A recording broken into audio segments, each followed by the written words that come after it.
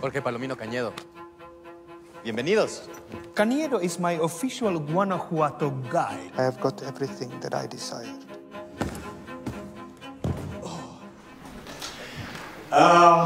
My fascination, I think, with Eisenstein goes back for me a long, long, long time. You have 20 days left on your visa, Mr. Eisenstein. We have to bring this thing to an end. What Mr. Kimbrough is this thing? What the hell does he know about film production?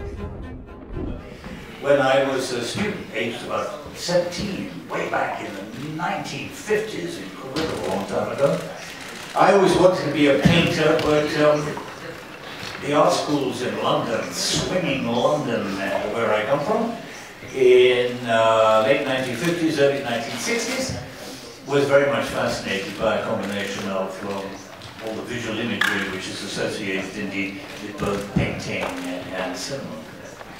I had absolutely no idea then that I was ever going to be a filmmaker. I hope, still hoping to become a painter. Painting was far more important to me than filmmaking is.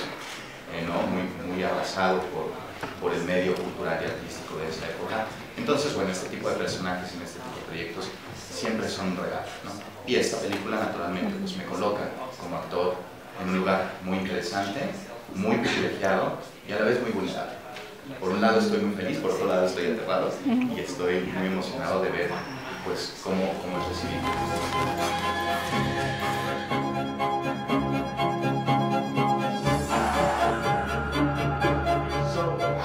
It was a huge challenge for me in every way. I mean, I've been mostly working with theater. This was my first big film role, or my first film role in this sense, and it was with Greenaway, and of course, so it was. And he was playing Sergei Eisenstein, so in every way it was a huge challenge, of course.